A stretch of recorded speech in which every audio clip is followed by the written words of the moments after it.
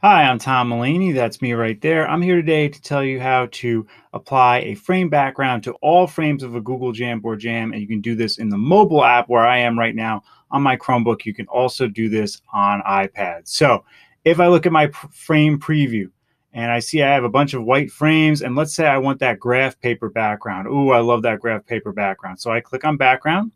I click the graph paper, and right now frame one has graph paper, but all the subsequent frames have the white background. So now I click apply to all, and there it happens. So bam, on your Chromebook, on your iPad, you can apply to all. You see there's frame two.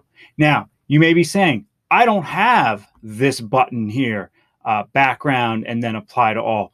Well, that's because there are two versions of Jamboard, keep in mind, right? There's the mobile app and the web app, which is here in my video editor. But anyway, here is that same jam in the web. And you know it's on the web because I got my browser and I got jambord.google.com, right?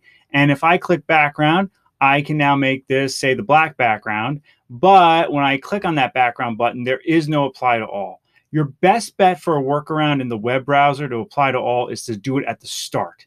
So click on that frame bar and then just start hitting duplicate.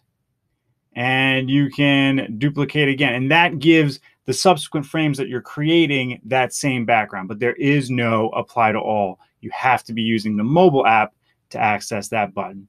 If you have any questions about this, please comment below or tweet me at Tom E. Mulaney. Please like, share, and subscribe. Thank you so much for watching.